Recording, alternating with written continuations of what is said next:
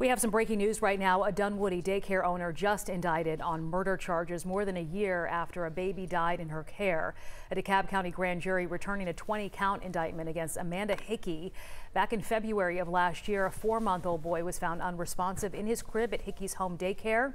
According to the investigation, the baby had been placed on his stomach to sleep.